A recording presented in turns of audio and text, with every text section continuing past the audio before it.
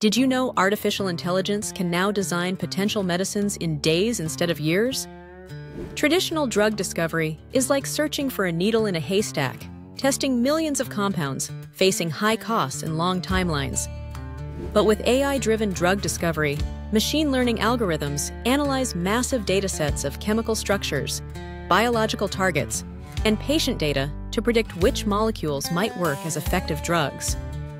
In 2024, researchers used AI to identify a new antibiotic that kills harmful bacteria resistant to existing treatments, something that would have taken decades with older methods.